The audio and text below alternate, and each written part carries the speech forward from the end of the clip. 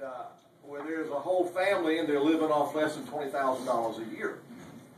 And so you say, well, if they're living off that $20,000 a year, why don't they go out and get another job? Well, if you look around, there aren't any other jobs.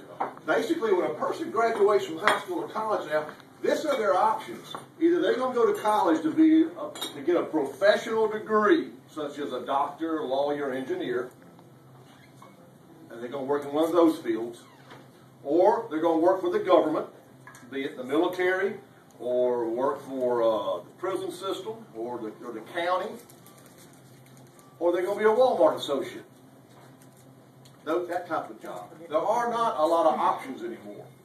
And the options that I had as a college student to just simply go out and start a business, you know, I pushed a lawnmower through college. And I hired other people to push a lawnmower along with me that I made the money off of. Those opportunities are not as easily attainable as they were when I was 25 years old.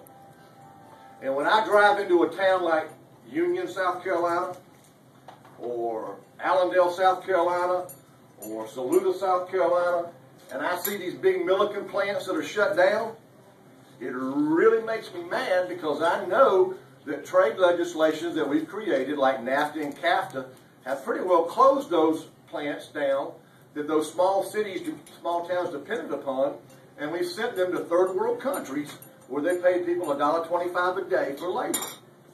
We have, I made a comment on Facebook the other day that our government has pulled the rug out from under our young people's feet.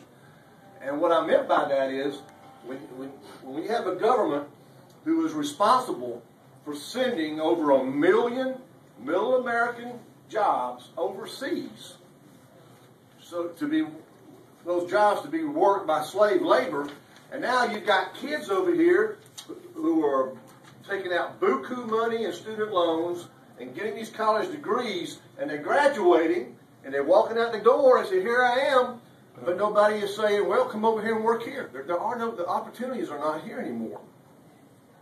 And that's where the problem, the bulk of the problem is.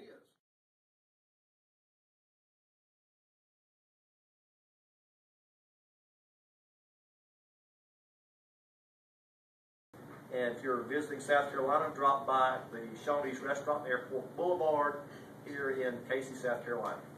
Until next week, Steve Isom, signing off. Thanks.